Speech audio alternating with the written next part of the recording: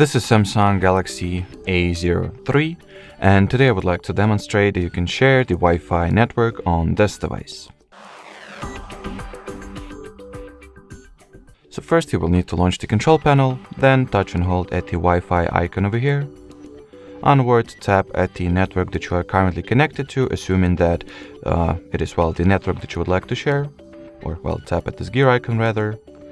Then at the network details page, go for the QR code option, and as you can see, the system will create this unique QR code that you can further scan with any other device that you wanted to connect to the same Wi-Fi network.